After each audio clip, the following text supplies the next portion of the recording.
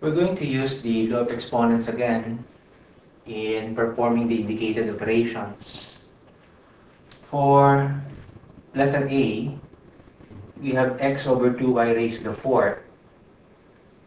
This is just x to the fourth divided by quantity 2y to the fourth. X to the fourth is simply x raised to the 4. And for 2y raised to the fourth, we have 2 to the fourth, or 2 multiplied by itself 4 times, that would be 16, and y to the fourth. So this is the answer when you raise x over 2y to the fourth. For letter B, for the numerator, we have x to the fifth multiplied by 3x to the fourth. If we take care of the numerical coefficients first, we have 1 times 3, or 3.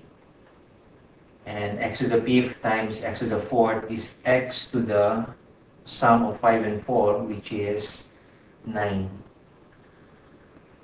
For the denominator, this is actually 9 squared times x cubed squared. But 9 squared can also be written as 3 squared quantity squared, because 3 squared is 9. So 9 squared can actually be written as 3 to the fourth, and that's what we're going to place here. 3 to the fourth. And we have here x cubed squared, or x raised to the product of 3 and 2, which is 6. We simplify this further. 3 divided by 3 to the fourth is 3 cubed in the denominator, or 1 over 3 cubed. And x to the 9 divided by x to the 6 is x to the 9 minus 6, or 3. So the result, when you divide x to the fifth times 3x to the fourth by quantity 9x cubed squared, is x cubed over 3 cubed.